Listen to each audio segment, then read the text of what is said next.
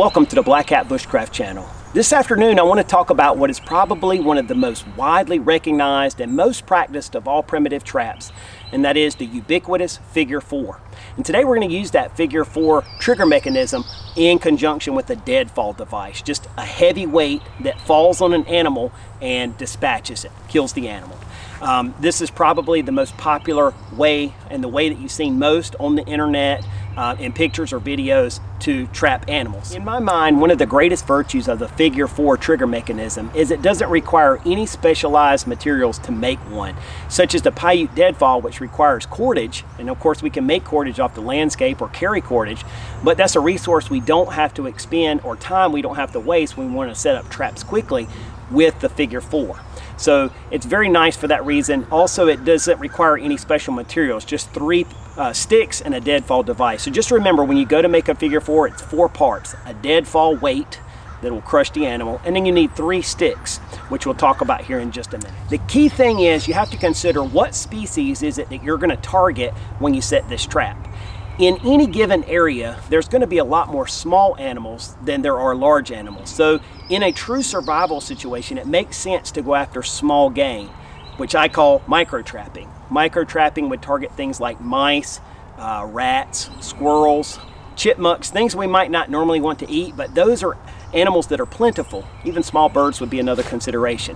There's a lot of those animals in any given space, and so your chances for success are much greater than trying to trap larger animals. So when you go to select a deadfall device, the first consideration is what species am I targeting, and you need to understand that that deadfall device needs to be at least 5 times heavier than that particular animal. So if I'm trapping a squirrel, I need something that's at least 5 times the weight of that squirrel to be able to properly dispatch that animal. The worst thing we can do is make him suffer, so we want a heavy enough weight to get that job done as quickly as possible. Whether it's a fallen tree or whether you cut a flat off of a log like I have here, you can use a lot of different things. The key is find something, maybe a flat rock if you're fortunate to have flat rocks in your area. In my area, we don't really have that, so we have to use logs and fallen trees and things like that. But whatever that material is, you have to make sure it's big enough for the animal to be completely covered by that material, and you have to make sure again that it's at least 5 times the weight of the target animal or more. And with that information, we can now pick a deadfall, which is really the first step in all of this. Before we ever carve the trap and make the notches and so forth,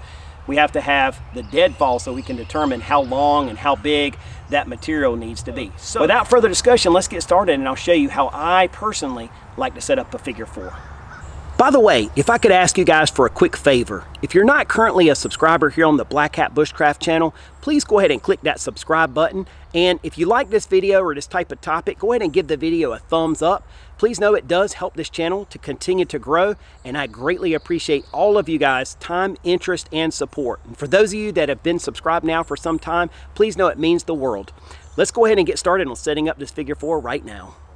All right, now that we have this device, we can determine how long the sticks need to be to make our figure 4 trigger. With this smaller material, I'm going to need shorter sticks. We want to get a certain angle here from the ground. I see sometimes people set these things up on the internet and it's way too high. The problem with that is it takes time for this device to get back to the ground and squish the animal. And animals are quick. If you think about a rat, squirrel, those guys can move really fast. And so if this thing is not low enough, it's never going to catch that animal. So you want to no more than a 45-degree angle, and really 35, even 30-degree angle is even faster because it gets to the ground to dispatch the animal quicker. So once we figure out how long the sticks are that we need to get such an angle, now we can collect that material. So just once you got your deadfall device, figure out about that length to the ground and then cut some material that will be appropriate for that. When you do go to cut your material, you're going to need 3 sticks. You're going to need 2 sticks based on this distance that we've determined here to get our proper angle. And then you're going to need 1 stick that's approximately double the length of those 2. So you need 2 the same, which will become your fulcrum and lever stick, and then 1 extra long, which will become your bait stick. All right. And once we have those materials, we can start constructing our trap. So the first component of this trap that I construct is what I call the fulcrum stick. It's the upright stick that helps support the other parts of the trigger mechanism. And I've seen a lot of different ways to carve this particular component. However, just getting on the ground and carving figure 4 after figure 4, I've come to do it this way. This is not something I've learned from any particular person. I've probably compiled some ideas I've seen in other places. But the way I found this easy for me is just to come here on one side of the stick and create a flat all the way down, and then rotate the stick 90 degrees and make another flat, as you can see here. And then at the tip, I just create a chisel point, as you can see here. And that's just 50% removing half this side, and that gives us a nice centered chisel point on the end of this stick. All right, so that's component number 1. Component number 2 is what I call the lever stick, and this works kind of like a lever on that fulcrum stick to help support your actual deadfall. So this piece goes under here like this, and that's the part that levers against the bait stick to hold everything in place. And basically this component is nothing more than a bevel on one side and opposing bevel on the opposite side. Very simple to carve that. And then about 1 inch or 1.5 inches down from the side that goes under the deadfall device, I just carve a simple number 7 notch and create a stop cut and bevel it at a 45-degree angle, as you can see here. All right, so a very quick and simple component to carve. These first 2 pieces are the sticks that are equal in length. The third component, the bait stick, is the long component, the one that's double length, and that you can see here. When I carve my bait stick, I like to use something that's smaller in diameter than the first 2 pieces. The reason that is because this is the part that creates friction and binds the trap together. The larger in diameter this material, the more surface area. The more surface area, the more friction.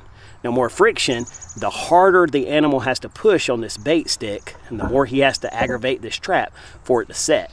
You really need these micro traps to be very sensitive. Very sensitive, and so therefore the smaller material will give you a lighter setting trap. This bait stick just has to be strong enough to bind against, and it has to hold bait on the end. Whether we're using a berry or peanut butter or something like that, we can spear it on the end of this. We can also split this stick a little bit here, pry it open and wedge our bait in, and we can tie it on, and you can be creative in how to attach the bait just depending on what that bait is. As far as the carving of this stick, it's simply a number 7 notch right here at the rear, about a 1/2 inch in, and then we have to determine where to make another 7 notch here, and that's just on a 90-degree basis. We have the one here, and then 90 degrees off to the side I have my other, and that'll make sense here when we set the trap up. So you can see there's nothing here but making chisels and number 7 notches. Very simple to construct a figure 4. All right, so now that we have the deadfall and we've talked about all 3 of the trap trigger components, let's set this trap up. And the first thing I do is I take my fulcrum stick, which is the one that has the 2 90-degree flats here, and I'm going to take my lever stick, which has this number 7 notch here, and then the opposing chisels on each side. We're going to take that number 7 notch and mate it up against this chisel here on the fulcrum, the upright. And now I'm going to lift up my deadfall device and balance that right here on the edge.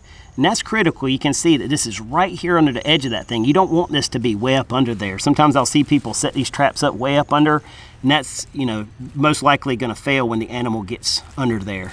Your trap components will hinder your trap from functioning.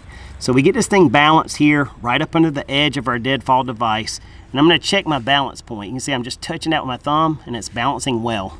You can see that this is angled from outside the trap, and that's important.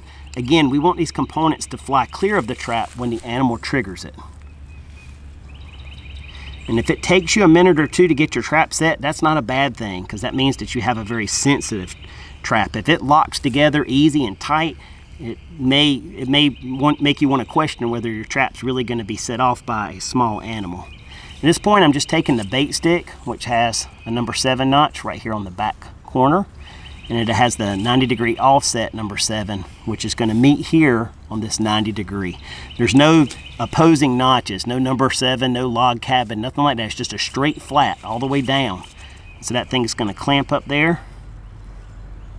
And again, it takes a second to get this thing set up just right. It can be a little fiddly, but there we go. All right, now this thing is very sensitive, and it needs to be, because a small animal like a mouse, again, chipmunk or small bird, they're great at taking the bait off the end of this thing. So it needs to be such that just the lightest little touch here in the back of that trap will set it off. Also want to point out that the bait stick is way up under here. You don't want that bait stick too short. You need the animal to be up under there so that the full weight of this trap can come down on it. If it's right here by the edge, the animal makes one move, he's out from under the trap. So make sure your bait stick's long enough. And then once he touches it, you can see both of these components fly clear of the trap, okay? Now I mentioned before that I like my bait stick to be very small. Here's why. When that trap triggers, that bait stick is going to be under there. If that's a larger diameter material, that's going to create more give for the animal underneath. It's going to help prop this up and allow space for the animal to wiggle out. But with this thing being so small in diameter, this is smaller, probably number 2 pencil or smaller, it's going to be up under that deadfall, but it's not going to help support the deadfall in any way, and the animal will be killed clean, which is what we want. All right, so that's the function of the figure 4 trigger mechanism with the deadfall device.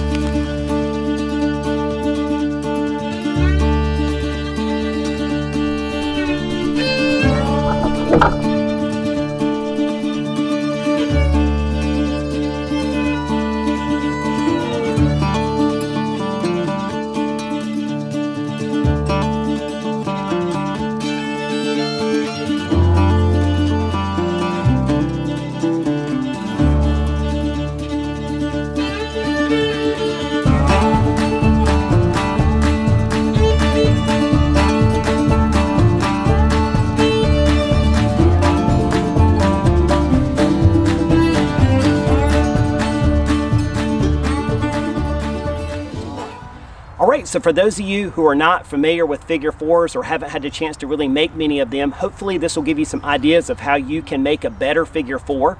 There are many other ways that you can do this, and a lot of good methods I'm sure that are out there. This is just what I've come up with from getting on the ground and making them over and over and trying to troubleshoot and figure out how to make it work just a little smoother, be a little faster, and take a little less effort to set that trap off for those smaller and more plentiful animals that we might be trapping in a survival scenario. Again, a quick note, use smaller diameter sticks, number 2 pencil size, a little bit bigger than that for your supports. Use the smallest material you can get away with for the deadfall weight that you're supporting. Again, the bigger the diameter, the more surface area you get when those notches connect. The more surface area, the more friction, the harder it is to set that trap off. So in a survival situation, we want every trap we make to count, and so we want to make that thing a hair trigger, give us the best chances of actually catching something when we use this, or if we should ever have to use this. Another ratio that I'll throw out for you guys is 10-to-1. For every 10 primitive traps you set, you'll probably catch 1 animal if you're lucky. All right, so these are something that you'd have to employ in number. If you just put 1 out, I mean, it's a very minimal chance that you'll catch something, but you set 10 of these things out and you might get 1 meal out of it. Don't forget also that for whatever species that you're targeting, you need a 5 times heavier deadfall device to properly dispatch that animal. So go according. I'd say 5 times or more. The faster you dispatch that animal, the more humane, if we can say this is humane. The last thing I'll leave you guys with, disclaimer, primitive trapping is illegal almost everywhere. So if you're practicing these techniques, make sure you disable any traps that you set up. And again, only use this in a survival situation where you actually need this for food. All right, I hope this has been helpful for you guys. I thank you so much for your time and your interest, for your support. Again, if you're not subscribed, go ahead and click that button if you didn't earlier. I really appreciate your kind words, your comments. If you have questions, throw them down below and I'll go ahead and answer those as soon as I can. If you're interested in any of the equipment that you see me use in any of my videos, there are links down below in the description box. Amazon, influencer page, my Self-Reliance Outfitters affiliate page, Teespring links, all that stuff's down below. And when you do purchase through those links, it does help me out with a small percentage of those sales. So I greatly, again, appreciate you guys. I hope you're all doing well. I look forward to talking to you again very soon with the next video. And until that one, take care, be safe, and God bless.